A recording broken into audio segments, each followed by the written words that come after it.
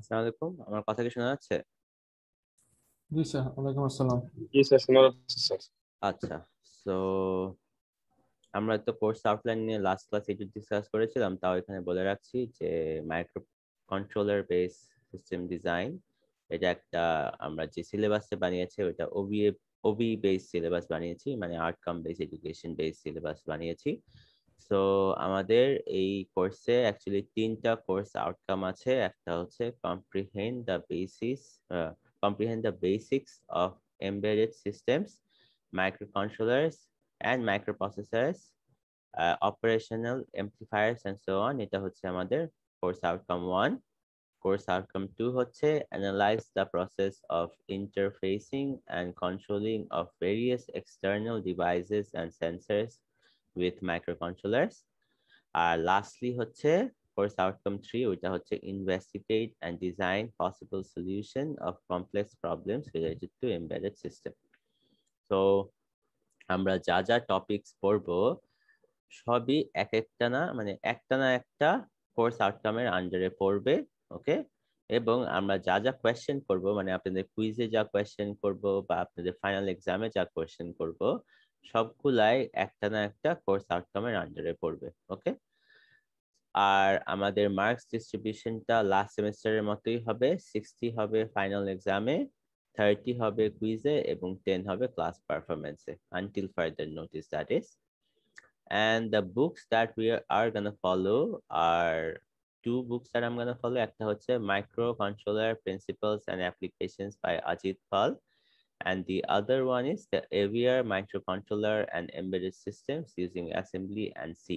Okay, the code that we are gonna use in lab is Arduino, but in the theory part we are gonna use assembly language. Okay, but you are familiar, you are already familiar with assembly language, so it won't be a problem to you guys, but ল্যাবে আর্ডিনোটা একটু নতুন, so আর্ডিনোটাও আপনারা শিখবেন। ওকে, আর topic গুলা তো দেখতেই পারতেছেন যে এমবেডেড সিস্টেম নিয়ে প্রথমে পড়বো, তারপর মাইক্রো কন্ট্রোলারের ইনিশিয়াল যেই ম্যানুফ্যাকচারিং প্রসেস ওগুলা নিয়ে পড়বো, ওদের ফ্যামিলি নিয়ে পড়বো, তারপর 8051 micro controller, AVR micro controller, তারপর সিগন্যাল অ্যাম্পলিফায়ার, ডাটা অ্যাকুইজিশন এগুলো নিয়ে পড়বো। ওকে, সো আমাদের টোটাল আগের মতোই 3টা কুইজ নিব ইনশাল্লাহ, এবং বেস্ট 2 কাউন্ট করব।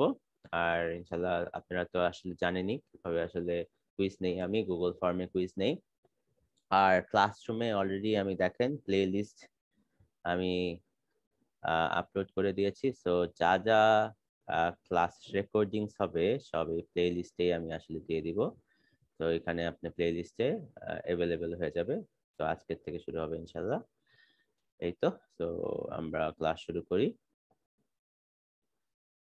তো আমরা আজকে এমবেডেড সিস্টেম নিয়ে পড়বো, but before starting I want to ask a question to you guys.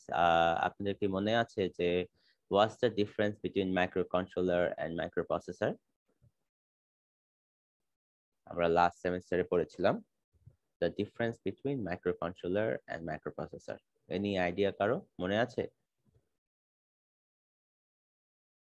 Sir micro কন্ট্রোলারে sir micro প্রসেসরও থাকে এন্ড স্যার আদার স্টাফসও থাকে স্যার, আর মাইক্রো প্রসেসরে জাস্ট স্যার মাইক্রো প্রসেসরটা থাকে। আচ্ছা, এনি আদার আনসারস? কারো কোনো আর আনসার আছে? কোনটা চিপার, মাইক্রো কন্ট্রোলার নাকি মাইক্রো প্রসেসর? মানে স্যার দাম মাইক্রো প্রসেসর। আচ্ছা, সো বেসিকলি মাইক্রো কন্ট্রোলার এবং মাইক্রো প্রসেসরের মধ্যে ডিফারেন্সটা হচ্ছে যে micro কন্ট্রোলারে input output device Incorporated থাকে এবং মেমোরিটাও ইনকর্পোরেটেড থাকে। We don't have to actually connect input output device and memory externally, but microprocessor we have to connect input output device and memory externally. আর একটা হচ্ছে microcontroller is less powerful than microprocessor, মানে ওদের processing power less because we are already incorporating the input output device and the memory, so ওদের already space কম আর আরো compact হয়। So এটা আরেকটা। Lastly micro কন্ট্রোলারের আসলে দামটা মাইক্রোপ্রসেসরের থেকে comparatively com when we think about the input output device and the memory that has to be connected externally. Okay, তো embedded system আমরা আগে একটা ধরেন এক্সাম্পল দিয়েছিলাম যে when we think about refrigerators or ovens, ওরা আসলে কি করে যে ওরা একটা শুধু স্পেসিফিক সিঙ্গেল টাস্ক আমাদের করে দেয়। ওকে, স্পেসিফিক সিঙ্গেল টাস্ক আমাদের করে দেয়। ওদের আসলে ক্যাপাবিলিটি নাই একটা টাস্কের বেশি কিছু করার। ওকে, যেমন ওভেনের কাজ কি? ওভেনের কাজ হচ্ছে খাবার গরম করার। তারপর রেফ্রিজারেটরের কাজ কি? আমাদের খাবার ঠান্ডা রাখা। ওকে, তো এগুলো আমাদের কিছু স্পেসিফিক টাস্ক করে দেয়, আমরা ওদেরকে দিয়ে অন্য কিছু টাস্ক করাইতে পারবো না। ঠিক আছে, তো আগে আমরা জেনে আসছি যে এরকম ডিভাইসেসে আমরা আসলে কি করি, আমরা একটা সিপিইউ কানেক্ট করে দেই এবং মোস্ট অফ দ্য কেসেসে ওই সিপিইউটা কি করে আমাদের থেকে ইনপুট নেয়, ওইটা প্রসেস করে, তারপর আউটপুট দেয়। ওকে, বাট এরকম ডিভাইসেসে আমরা আসলে অত হাই পাওয়ার্ড সিপিইউ কানেক্ট করি না, because it is not efficient, because we have to be in a price range. তো আননেসেসারি পাওয়ার দিয়ে আমাদের আসলে কোনো ফায়দা হয় না। That's why we use microcontrollers in those kind of systems or machineries. ঠিক আছে, so microcontroller has limited power and can do only specific single tasks. Okay, so যেই সিস্টেমে আমরা এই মাইক্রোকন্ট্রোলার কানেক্ট করি বা মাইক্রোপ্রসেসর কানেক্ট করি to do a single simple task, ওগুলাকে আমরা এমবেডেড সিস্টেমস বলছি। ওকে, ওগুলাকে আমরা এমবেডেড সিস্টেমস বলছি। সো এমবেডেড সিস্টেমের কি কি ডেফিনেশন বলতে পারি? যে এমবেডেড সিস্টেমে আমরা এমন একটা কম্পিউটারাইজ সিস্টেম ইউজ করি যেটা কম্পিউটারের মতোই সব কিছু করে দিবে, সব প্রসেস করে দিবে, but it won't have the Outlook or machineries like a computer. ওকে, মানে আমরা কম্পিউটারের কথা ভাবলে আসলে কি ভাবি? যে একটা কম্পিউটারের স্ক্রিন থাকবে, একটা কিবোর্ড থাকবে, একটা মাউস থাকবে, তাই না? Screen, keyboard, mouse. বাট এই এমবেডেড সিস্টেমে we won't be able to see the screen or the keyboard or the mouse. এই এমবেডেড সিস্টেমে কি থাকবে? জাস্ট একটা চিপ থাকবে, ওই চিপটাই আমাদেরকে একটা স্পেসিফিক টাস্ক করে দিবে when we give an input to it. ঠিক আছে, সো এমবেডেড সিস্টেম কম্পিউটারের মতোই কাজ করবে, but it won't have the Outlook, মানে বাইরের যেই কাঠামোটা ওইটা কম্পিউটারের মতো থাকবে না এবং মেশিনারিজ গুলো কম্পিউটারের মতো থাকবে না। সো এটা একটা ডেফিনেশন বলতে পারেন। এবং আরেকটা ডেফিনেশন হচ্ছে, জি একটু মানে লাউডলি বলেন, আর কথাটা আসলে ক্লিয়ার না। আপনি কি বলতেছেন যে ল্যাপটপটা কি এমবেডেড সিস্টেম নাকি? আচ্ছা, না, ল্যাপটপও তো আমরা একটা কম্পিউটার হিসেবে ভাবতে পারি। ঠিক আছে, তো এটার তো অনেক ক্যাপাবিলিটিস, বিকজ আমরা ল্যাপটপ দিয়ে কিন্তু একটা স্পেসিফিক টাস্ক করি না, আমরা অফিসিয়াল কাজ করি, যেমন এক্সেলে ডেটা নিয়ে কাজ করি, তারপর আমরা গেম খেলি। ওকে, তারপর আমরা ব্রাউজিং করি। ঠিক আছে, তো এইটার আসলে অনেক মাল্টিপল কাজ আছে, কিন্তু আমাদের এমবেডেড সিস্টেম জাস্ট একটা স্পেসিফিক কাজ আমাদের করে দেবে, মানে একটা সিম্পল কাজ করে দেবে। ওকে, আর ল্যাপটপ হলো অনেক হাই পাওয়ার্ড একটা জিনিস, তো এগুলাকে আমরা এমবেডেড সিস্টেম বলতে পারতেছি না। ওকে স্যার, আরডুইনো কি sir embedded system? Arduino embedded সিস্টেমের মধ্যে পড়ে, বিকজ এমবেডেড সিস্টেম না, আসলে যদি আরডিনো আসলে আমরা যদি কিছু সিস্টেমের মধ্যে কানেক্ট করি, ওই সিস্টেমটা আসলে এমবেডেড সিস্টেম হয়ে যাবে। যদি আপনারা সামনে দেখেন যে এমবেডেড সিস্টেম বলতে আমরা কি বুঝাই, যেমন আপনারা যদি আপনাদের সিনিয়রদের কিছু প্রজেক্ট দেখেন, আমার ব্যাচের কথা বলি, যে একজন বানিয়েছে হলো যে ব্লাইন্ড স্টিক। ওকে, মানে ব্লাইন্ড স্টিক কি, যে ব্লাইন্ড ইউজার্সরা ওই স্টিকটা ইউজ করে, যখন মানে স্টিকের মধ্যে কিছু সেন্সরস লাগানো থাকবে, ওই সেন্সর গুলা ডিটেক্ট করবে যে ধরেন সামনে কি কোনো ব্যক্তি আছে নাকি বা কোনো অবস্টেকেল আছে নাকি, যদি কোনো অবস্টেকেল থাকে তাহলে ও একটা সাউন্ড দিবে। তো ও কিন্তু স্পেসিফিকলি শুধু একটা কাজই করতেছে, ও জাস্ট কি করতেছে, কোনো অবস্টেকেল আছে নাকি এটা দেখতেছে, তাই না?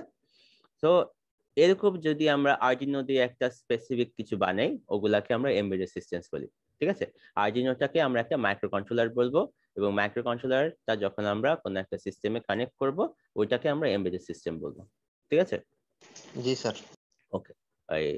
যেই সিস্টেমটাই আমাকে জাস্ট একটা সিম্পল টাস্ক করে দিবে using microcontroller, or it can also be microprocessor, but it is not a wise decision because microprocessor দিয়ে আমরা সেম কাজও করতে পারবো, যেমন রাসবেরি পাই একটা মাইক্রোপ্রসেসর, আমরা সেম কাজই করতে পারবো, but this is not gonna be effective because এটা আসলে অনেক এক্সপেন্সিভ হয়ে যাবে, বিকজ আমাদের যেই প্রাইস রেঞ্জে এগুলা বানানো উচিত এর থেকে আমরা আরো এক্সট্রা টাকা শুধু শুধু দিচ্ছি, because the extra power won't be used.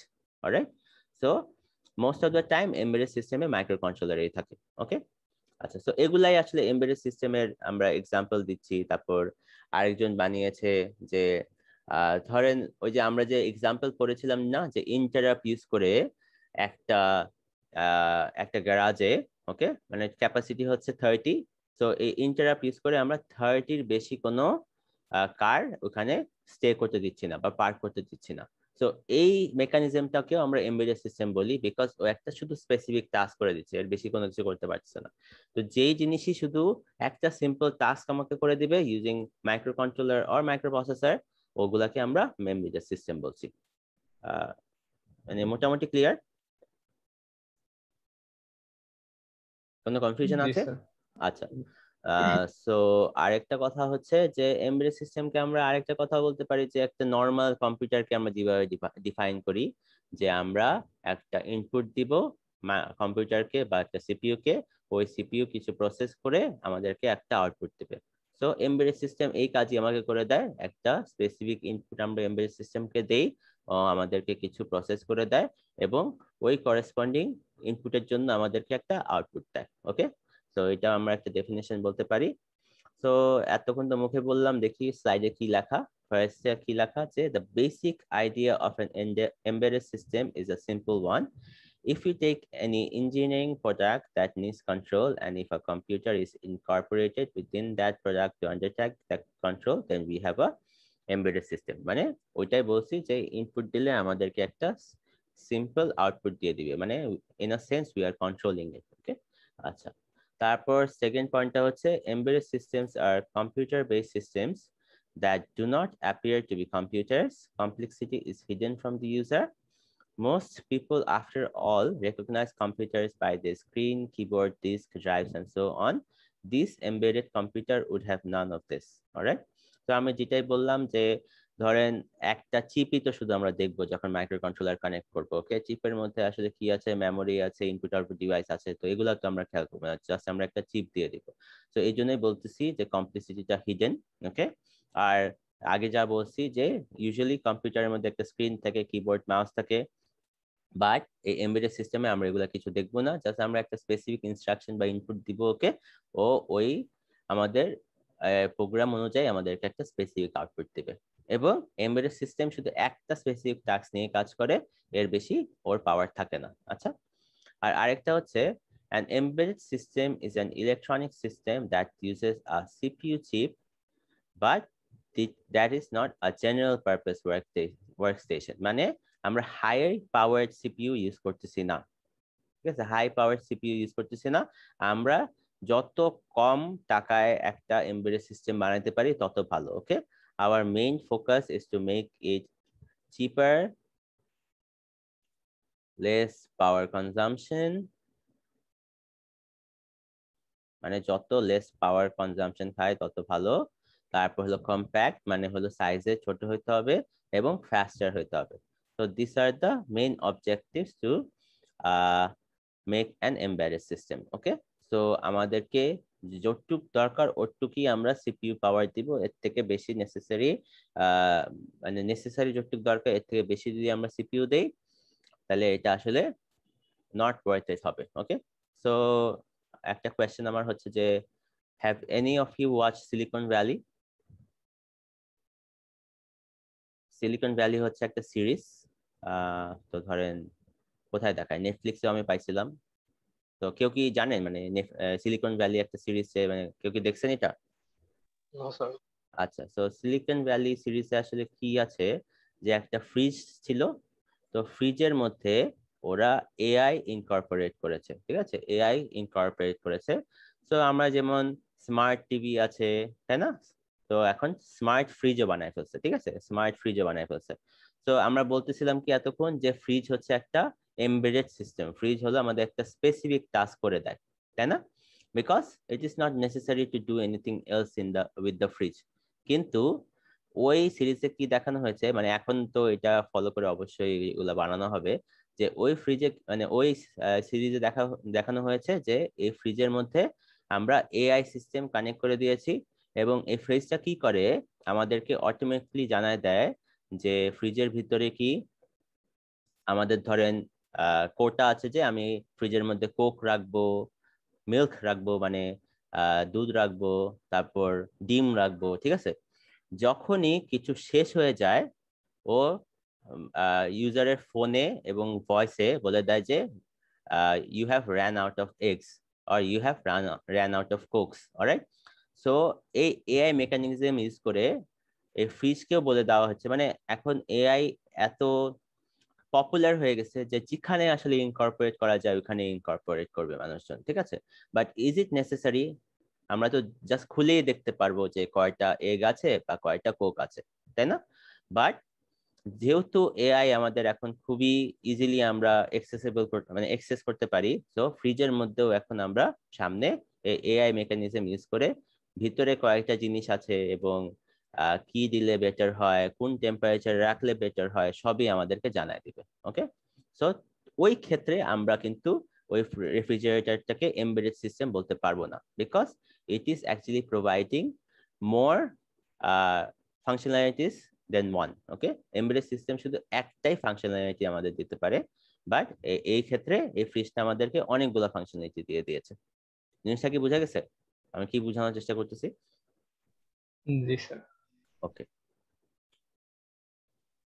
আচ্ছা, তো আমরা কিছু এক্সাম্পলস দেখবো এমবেডেড সিস্টেমের। আমরা হোমে কি কি এক্সাম্পল দেখতে পারি, যেমন হোমে ওয়াশিং মেশিন একটা এমবেডেড সিস্টেম, আনসারিং মেশিনস একটা এমবেডেড সিস্টেম, ম্যাক্রোভ একটা এমবেডেড সিস্টেম, তারপর অফিসে ফটোকপিয়ার, প্রিন্টার এমবেডেড সিস্টেম, আর মোটর কারে ধরেন ডোর মেকানিজম, ইঞ্জিন কন্ট্রোল, ব্রেকস এটসেট্রা। ওকে, আচ্ছা, তো এগুলো হচ্ছে এমবেডেড সিস্টেম। তো আমরা মুভ অন করি সামনে। ও আচ্ছা, আপনাদের ক্লাসরুমে কিন্তু স্লাইডটা আপলোড করা আছে, সো আমার পাশাপাশি যদি আপনারা স্লাইড ওপেন করতে চান এখনই ডাউনলোড করে ওপেন করে বলতে পারেন। ওকে, আচ্ছা, সো এমবেডেড সিস্টেম একটা নর্মাল কম্পিউটারের মতোই আমরা বলেছি, আমরা একটা স্পেসিফিক ইনপুট দিব, তারপর ওইটাকে প্রসেস করব, প্রসেস করার পরে আমরা একটা স্পেসিফিক আউটপুট পাবো, তাই না? তো এটাই আমরা এমবেডেড সিস্টেমের একটা ব্লক ডায়াগ্রাম বলতে পারি। বাট এই এমবেডেড সিস্টেমের একটা কি লিমিটেশন, যে ও শুধু একটা স্পেসিফিক আউটপুটই দিতে পারবে, ঠিক আছে, মানে একই রকমই আউটপুট দিতে পারবে, ডিফারেন্ট ডিফারেন্ট আউটপুট দিতে পারবে না, বিকজ এমবেডেড সিস্টেম দিয়ে আমরা শুধু একটাই স্পেসিফিক টাস্ক করাই। ওকে, আচ্ছা, তারপর আরেকটা যদি এক্সাম্পল বলি, ভেন্ডিং মেশিনও আসলে একটা এমবেডেড সিস্টেম আগে ছিল। ওকে, এখন অনেক ডিফারেন্ট ডিফারেন্ট কাজ ভেন্ডিং মেশিন করে দেয়। ওকে, আগে কি ছিল, আমরা জাস্ট একটা স্পেসিফিক কিছু কারেন্সি বা কয়েন দিতাম এবং একটা বাটন প্রেস করতাম যে কি ড্রিঙ্ক চাই আমরা। ওকে, তো ওই ড্রিঙ্কটা আমাদের একটা দিয়ে দিত। আর আগে কি হইতো, শুধু ধরেন কোকা কোলার যদি একটা ভেন্ডিং মেশিন থাকতো তাহলে ও শুধু কোকা কোলার একটাই বটল দিতে পারতো, কিন্তু এখন মডার্ন ওয়ার্ল্ডে কিন্তু অনেক রকমের ভিতরে ড্রিঙ্ক থাকে, তাই না, ডিফারেন্ট ডিফারেন্ট ড্রিঙ্ক থাকে। সো যত সামনে আগাবো তত আমাদের টেকনোলজি আরো অ্যাডভান্সড হবে এবং কোনো কিছুই আসলে একটা স্পেসিফিক এমবেডিং সিস্টেম থাকবে না। ওকে, কোনো একটা স্পেসিফিক কাজ করে দিতে পারবে না, আরো বেটার কাজ করে দিবে। ওকে, অনেক ডিফারেন্ট ডিফারেন্ট কাজ করে দিবে। ওকে, তো এখন আমরা একটা এমবেডিং সিস্টেমের একটা জাস্ট নরমাল ক্যারেক্টারিস্টিক্স করে নেই। একটা হচ্ছে সিঙ্গেল ফাংশন, এমবেডেড সিস্টেম হচ্ছে সিঙ্গেল ফাংশন যে executes a single programme repeatedly. ওকে, মানে ও একটাই প্রোগ্রাম রিপিটেবলি এক্সিকিউট করে, এর থেকে বেশি আর এক্সিকিউট করে না। ওকে, আর একটা হচ্ছে টাইটলি কনস্ট্রেন্ট, মানে আমি যেটা বললাম যে it has to B low cost, it has to have less power consumption, তারপর স্মল, তারপর ফাস্ট এন্ড সো অন। ঠিক আছে, এটা টাইটলি কনস্ট্রেন্টের মধ্যে পড়ে। আর lastly it has to react to real মানে he has to react in real time and it has to continually react to changes in the system's environment. Okay, মানে embedded system কোনো কিছু যদি আমি চাই ওইটা ওর সাথে সাথে দিতে হবে, ওই আউটপুটটা সাথে সাথে দিতে হবে উইথাউট এনি ডিলে। ওকে, উইথাউট এনি ডিলে। আর একটা হচ্ছে ও কোনো যদি বাইরের কোনো এনভায়রনমেন্টে চেঞ্জ হয় it has to react accordingly. Okay, react accordingly. তো আমি এটা নিয়ে যদি একটু বলি যে most compute certain results in real time without delay, মানে এটা আমি কি বুঝাচ্ছি, let me give you an example. ধরেন একটা গাড়িতে আমাদের হুইলের মধ্যে কি আছে, এয়ার ব্যাগ আছে, রাইট? এয়ার ব্যাগ আছে। সো ধরেন কিছু অ্যাক্সিডেন্ট হইলো এবং এয়ার ব্যাগটা কাজ করলো না, ঠিক আছে? এয়ার ব্যাগটা কি হইলো, ধরেন অ্যাক্সিডেন্ট করার সাথে সাথে তো আসলে এয়ার ব্যাগটা ওপেন হয়ে যাওয়ার কথা, বাট ওর সাথে সাথে ওপেন হইলো না, ধরেন 10 সেকেন্ড পরে ওপেন হইলো। তো ওর কি অ্যাকচুয়াল যে কাজটা ওইটা কি ও ফুলফিল করলো? ওর কাজ কি ছিল? ও ড্রাইভারটাকে ফেটাল ইনজুরি থেকে বাঁচাবে, but it couldn't do it because ও 10 সেকেন্ডের পরে অ্যাক্টিভেট হয়েছে। সো আমরা এটাকে একটা রিয়েল টাইম সিস্টেম বলতে পারি, এবং রিয়েল টাইমের দুইটা পোর্শন আছে, একটা হচ্ছে হার্ড রিয়েল টাইম সিস্টেম আর একটা হচ্ছে সফট রিয়েল টাইম সিস্টেম। ওকে, এখন এই ইয়ার ব্যাগটা আমরা হার্ড রিয়েল টাইম সিস্টেমের মধ্যে বলতে পারি, বিকজ এই সাথে সাথে যদি ও কাজ না করে তাহলে ওর মেইন ফাংশনালিটিটাই কাজ করলো না। ওর সাথে সাথে কাজ না করলে ওর মেইন ফাংশনালিটিটাই ও আসলে ফুলফিল করলো না, বিকজ ওর মেইন কাজে ছিল ও ড্রাইভারটাকে ফেটাল ইনজুরি থেকে বাঁচাবে। ওকে, বাট ও বাঁচাতে পারলো না। তারপর আরেকটা এক্সাম্পল বলতে পারি ABS system, anti lock braking system. ঠিক আছে, যখন আমাদের রোড স্লিপারি থাকে due to rain or ice what ever you সে, তখন আমরা যদি হার্ড ব্রেক করি there is a high chance of the car skidding, মানে পিছলা খাওয়ার একটা বড় চান্স আছে। এই জন্য আমরা যদি anti lock braking system use করি তখন কি হয় আসলে, যে কিছু অল্প অল্প সময় ব্রেক দিয়ে আবার ছেড়ে যায়। ঠিক আছে, ওই অল্প অল্প সময় ব্রেক দিয়ে ছেড়ে দেওয়ার কারণে কি হয়, গাড়ি আর স্কিড করে না। ওকে, এখন এই স্কিড করার সময় যদি অ্যান্টি লক ব্রেকিং সিস্টেম কাজ না করলো তখনও কিন্তু ওর মেইন ফুলফিলমেন্টটা কি, মানে যে ও ড্রাইভারটাকে ইনজুরি থেকে বাঁচাবে, ওইটা কিন্তু ও ইনজুরি থেকে বাঁচাতে পারবে না। সো এটাও একটা হার্ড রিয়েল টাইম সিস্টেমের একটা এক্সাম্পল। আর সফট রিয়েল টাইম সিস্টেমের একটা এক্সাম্পল দিতে পারি, ধরেন ভিডিও কনফারেন্স। ওকে, ভিডিও কনফারেন্স বা অডিও কল। ঠিক আছে, অডিও কল।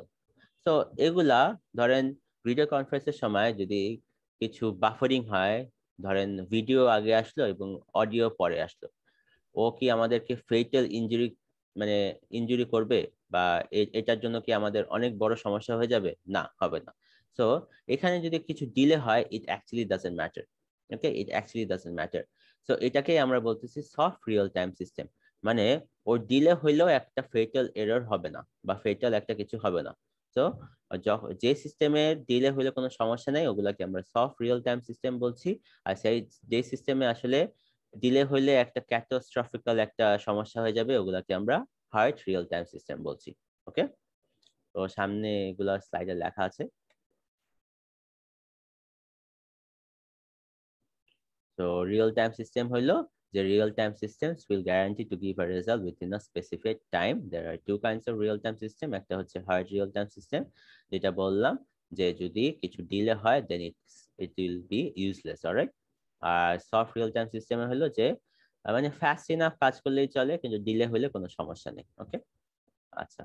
এবং মাইক্রো প্রসেসর এবং মাইক্রো কন্ট্রোলারের কিছু ডেফিনেশন দেওয়া আছে, এগুলো আমরা অলরেডি জানি, so I am not discussing about it, মানে I have already talked about it.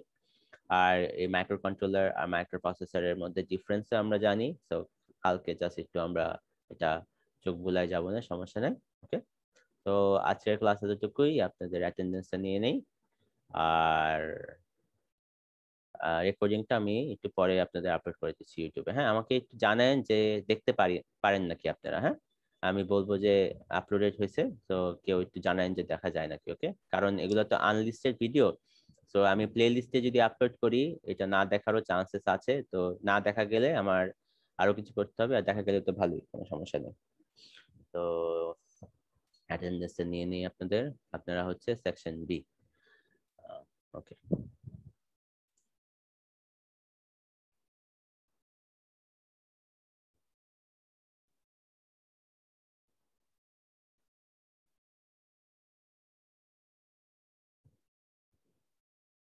তো গতকালও ক্লাস করেছিলেন, তো ওটার পরে দিয়ে দিব।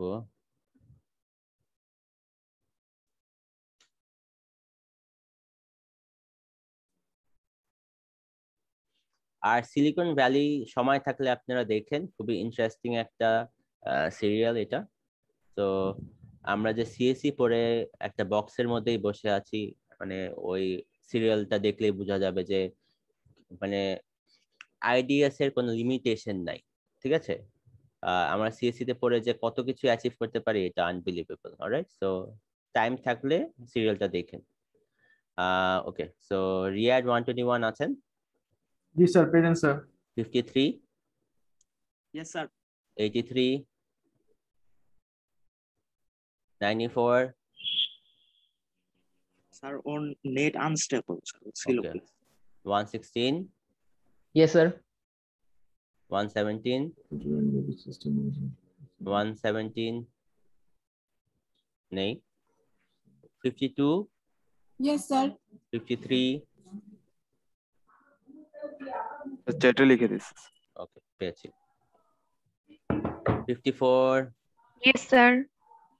55, Yes, sir. 57, Yes, sir.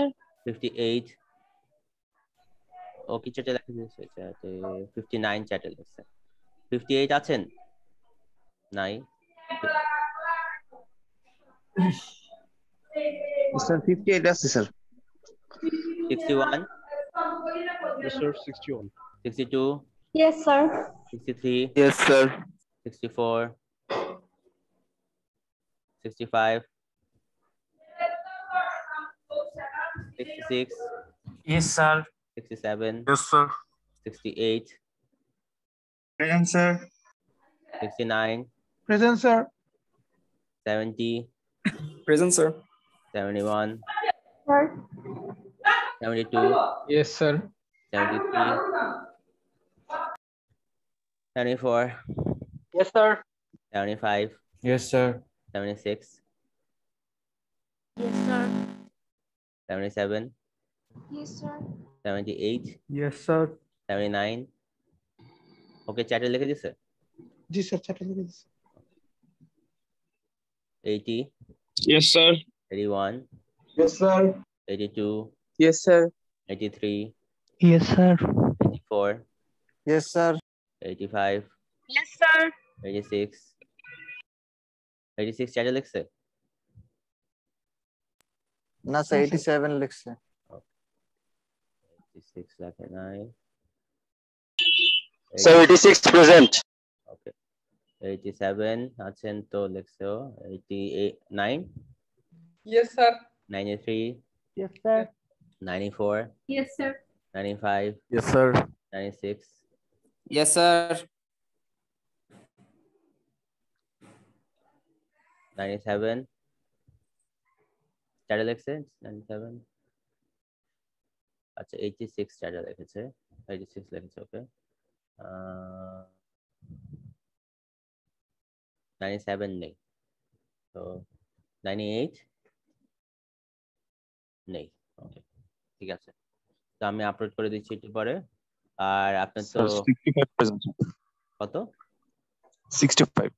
65, 65। তো কাদের ল্যাব একটু পরে 10:30টায় কাদের ল্যাব? জি, 10:30টায় একজনের ল্যাব আছে, কাদের ল্যাব তো আমি ঠিক জানি না। B2 এর B2 এ, আচ্ছা ঠিক আছে। ওকে, তাহলে আল্লাহ হাফেজ আপনাদের সবাইকে। Assalamualaikum. ওয়ালাইকুম সালাম। আসসালামু আলাইকুম। ওয়ালাইকুম সালাম।